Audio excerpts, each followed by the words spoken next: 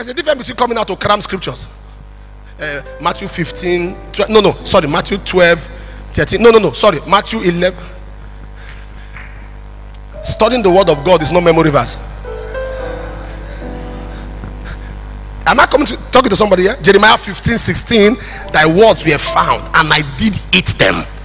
Be a man of the word.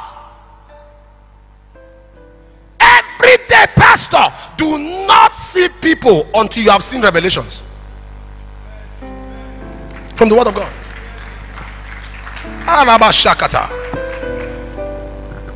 When my children called me, my biological children, they did that yesterday. Daddy, how are you? I say, fine. Are you studying? That's the next question, because that's all they know. That's all they see. Are you studying? I said, no, I'm resting. I just finished preaching. They said, we'll watch the Ghana crusade. Daddy, we wrote some scripture. Can I shock you? One of my children told me yesterday, I said, my biological child, he said, Daddy, yesterday what happened? I said, I don't know. He said, we only wrote down 25 scriptures. Were you not prepared? 25 in a session. And they are saying, Daddy, were you not prepared? And you quoted 4 in a whole Sunday service. 4 full Sunday service, and it was not even correct. For God so loved the world, it's more blessed to give and to receive. Your wife say, what are you quoting? Empty service.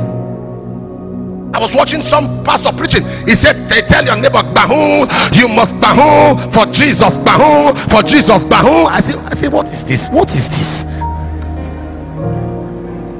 Bahu for the Lord, Bahu on Monday, Bahu on Tuesday, Bahu for the Lord. I say, what is this now? Empty. And people, as you see, innocent souls redeemed by the blood of Jesus, all of them, Bahu, innocent souls. Because people go to the altar empty-hearted. You get there, you give 1 point, give 2 points, and give one long story. You can't even give the long stories because 1 hour is too small for you to put in all the messages your spirit is prepared for. Every sound message that will cross culture, cross nations, must have at least 50 scriptural backings. 50.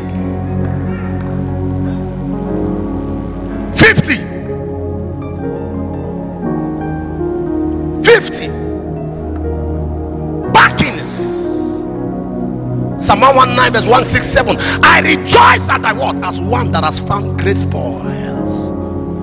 The era of these gimmicks and games are over. Can I browse? You know why? Because very soon all the sons of God are prophets. So where do you stand out? What distinguishes you when everybody prophesies? You'll be surprised. You prophesy to a man, you tell him what he's going through. When you are done, say, excuse me sir, can I get the mic? He takes the mic and starts prophesying on you. No, that's the era we are entering. He said, can I get the mic?